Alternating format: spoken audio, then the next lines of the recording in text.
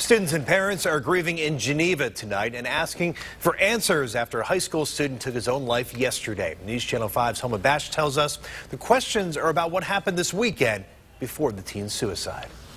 This outpouring would be for each and every one of them, not just Hayden. Tragedy touching the small town of Geneva. One loss is one too many. Hundreds of kids and parents gathering tonight to remember sophomore Hayden Long, an Eagles quarterback who took his own life on Monday. He was a faithful friend and someone who everyone enjoyed to be around. But one family is blaming the school, a school now plastered with signs remembering the boy described as an honor student and an athlete. I was there that night. I heard the way the officer and the principal talked to the kids. A prison-type setting with searchlights on them. Gene Sigel says his son Hank and 5 others, Hayden included, were pulled aside at Saturday's homecoming dance, accused of smoking marijuana. They were being told that they had ruined their life, that they were not going to college, that they were not going to be able to participate in sports, and they were being suspended for 10 days. Without any real evidence, they smelled like marijuana, and that was all that was uncovered.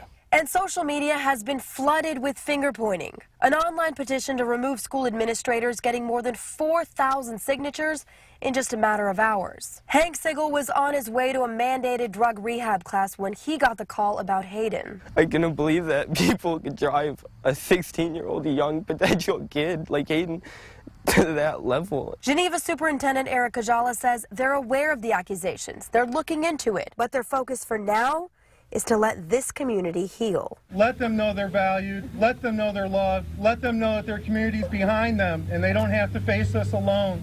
Again, it's important to note these are just accusations at this point, and the school tells us they are investigating. But for now, they've canceled their Friday night football game against Perry, and they have grief counselors here on site to help students deal with the loss. In Geneva, I'm Homa Bash, News Channel 5.